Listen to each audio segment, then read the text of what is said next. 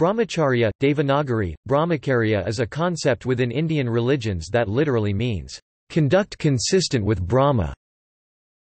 In one context, Brahmacharya is the first of four ashrama age-based stages of a human life, with grihastha householder, vanaprastha forest dweller, and sannyasa renunciation being the other three asramas.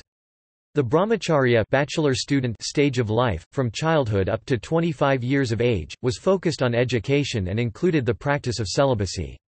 In this context, it connotes chastity during the student stage of life for the purposes of learning from a guru teacher, and during later stages of life for the purposes of attaining spiritual liberation Sanskrit, moksha. In another context, Brahmacharya is the virtue of celibacy when unmarried and fidelity when married. It represents a virtuous lifestyle that also includes simple living, meditation, and other behaviors. In the Hindu, Jain, and Buddhist monastic traditions, Brahmacharya implies, among other things, the mandatory renunciation of sex and marriage. It is considered necessary for a monk's spiritual practice. Western notions of the religious life as practiced in monastic settings mirror these characteristics. Etymology. The word brahmacharya stems from two Sanskrit roots. Brahman is what God is called in the Vedas, the main Hindu scriptures. Charya, karya, which means occupation with, engaging, proceeding, behavior, conduct, to follow, going after. This is often translated as activity, conduct, or mode of behavior. In ancient and medieval era Indian texts, the term brahmacharya is a concept with a more complex meaning indicating an overall lifestyle conducive to the pursuit of sacred knowledge and spiritual liberation. Brahmacharya is a means, not an end. It usually includes cleanliness, ahimsa, simple living, studies, meditation, and voluntary restraints on certain foods, intoxicants, and behaviors including sexual behavior. As a virtue. Brahmacharya is traditionally regarded as one of the 5 yamas in yoga, as declared in verse 2.30 of Patanjali's Yoga Sutras. It is a form of self-restraint regarded as a virtue, and an observance recommended depending on an individual's context. For a married practitioner it means marital fidelity, not cheating on one's spouse; for a single person it means celibacy. Sandilya Upanishad includes brahmacharya as one of 10 yamas in Chapter 1, defining it as refraining from sexual intercourse in all places and in all states in mind, speech or body. Patanjali in verse 2.38 states that the virtue of brahmacharya leads to the profit of virya. This Sanskrit word, virya, has been variously translated as virility and, by Vyasa, as strength and capacity.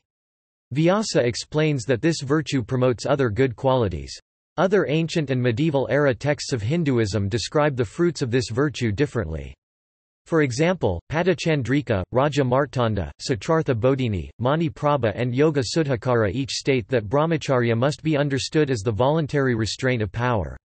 Chandogya Upanishad in verses of chapter 8.5 extols brahmacharya as a sacrament and sacrifice which, once perfected, leads to realization of the soul or self Atman, and thereafter becomes the habit of experiencing the soul in others and everything. Tattva Vaisharadi and Yoga Sarasangraha assert that brahmacharya leads to an increase in jnana shakti, power of knowledge, and kriya shakti, power of action. The great epic Mahabharata describes the objective of brahmacharya as knowledge of Brahman, Book 5, Udyoga Parva, the Book of Effort.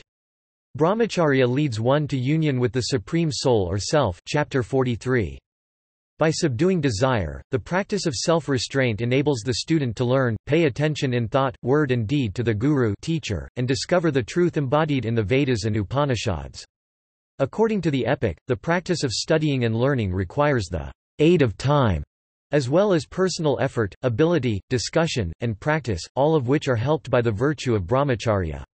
A brahmacharya should do useful work, and the earnings he obtains should be given away as dakshina, fee, gift of thanks, to the guru. The epic declares that brahmacharya is one of 12 virtues, an essential part of angas in yoga and the path of perfecting perseverance and the pursuit of knowledge. In Jainism, Brahmacharya is one of the 5 major vows prescribed for the Sravaka layman and ascetics in Jainism. For those Jains who adopt the path of monks, celibacy in action, words and thoughts is expected. For lay Jains who are married, the virtue of brahmacharya requires remaining sexually faithful to one's chosen partner. For lay Jains who are unmarried, chaste living requires Jains to avoid sex before marriage. Uttam brahmacharya, supreme celibacy, is one of the 10 excellencies of a Digambara monk. Brahmacharya is mentioned as one of the Das Dharma 10 virtues in ancient Jain texts like Tattvartha Sutra, Sarvarthasiddhi and Purusarthasidupaya. Among Shramanic traditions. Among the Shramanic traditions Buddhism, Jainism, Ahivika and Karvaka schools, brahmacharya is the term used for a self-imposed practice of celibacy generally considered a prerequisite for spiritual practice. The fourth of the 5 great vows of Jain monks, for example, is the vow of celibacy, which in this case means a total abstinence from the sensual pleasure of all 5 senses, including the avoidance of sexual thoughts and desires. The yogin who is firmly grounded in the virtue of brahmacharya is said to gain great vitality. As asrama stage of life. Historically, brahmacharya referred to a stage of life asrama within the Vedic ashram system. Ancient Hindu culture divided the human lifespan into 4 stages: brahmacharya, grihastha, vanaprastha and sannyasa. Brahmacharya asrama occupied the first 20 to 25 years of life, roughly corresponding to adolescence. Upon the child's upanayanam, the young person would begin a life of study in the Gurukula, the household of the guru, dedicated to learning all aspects of dharma, that is, the principles of righteous living. Dharma comprised personal responsibilities towards himself, family, society, humanity and God, which included the environment, earth and nature. This educational period started when the child was 5 to 8 years old and lasted until the age of 14 to 20 years. During this stage of life, the traditional Vedic sciences and various sastras were studied along with the religious texts contained within the Vedas and Upanishads. This stage of life was characterized by the practice of celibacy. Naradaparivrajaka Upanishad suggests that brahmacharya student stage of life should extend from the age a child is ready to receive teachings from a guru, and continue for a period of 12 years. The graduation from brahmacharya stage of life was marked by the Samavartanam ceremony. The graduate was then ready to either start grihastha householder stage of life, or wait, or pursue a life of sannyasa and solitude like rishis in forest. Vyasa in chapter 234 of Shanti Parva in the Mahabharata praises brahmacharya as an important stage of life necessary for learning, then adds grihastha stage as the root of society and important to an individual's success. Brahmacharya for girls. The Vedas and Upanishads do not restrict the student stage of life to males. Atharva Veda, for example, states, Brahmacharyena Kanya Yuvanam Vindate Padam. A youthful Kanya girl who graduates from brahmacharya, obtains a suitable husband. No age restrictions. Ganda states that there were no age restrictions for the start of brahmacharya in ancient India.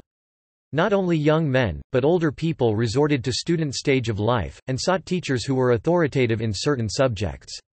The Chandogya Upanishad, in section 5.11, describes wealthy and learned householders becoming brahmacharis students with Rishi Kaikya, to gain knowledge about Atman soul, inner self and Brahman ultimate reality.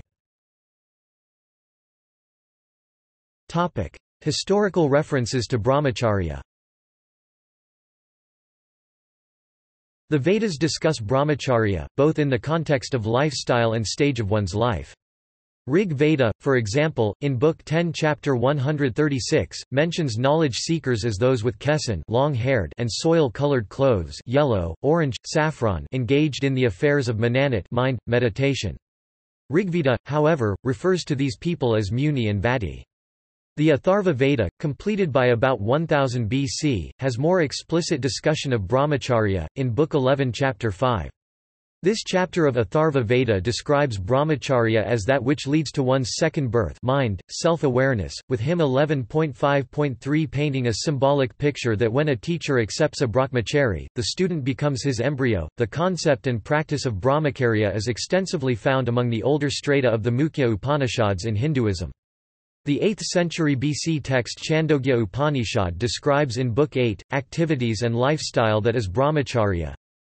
Now what people call yajna sacrifice is really Brahmacharya, for only by means of Brahmacharya does the knower attain that world of Brahman.